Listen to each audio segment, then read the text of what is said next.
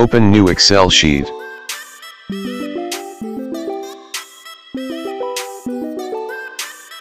Select Customize Quick Access toolbar. Select More command. Select All command.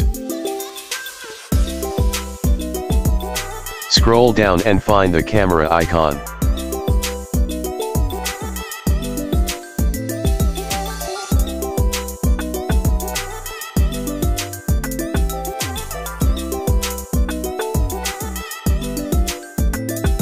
Click Add.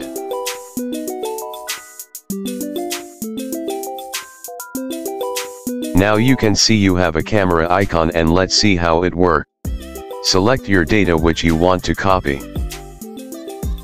Now click camera icon. Go to the which you need to copy data and left click your mouse. Now your data will pass automatically. Now I will show you how this camera function works.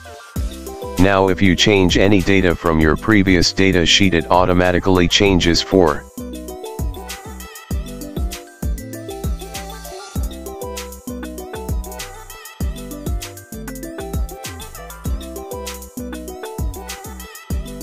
Keep subscribed for more useful tips.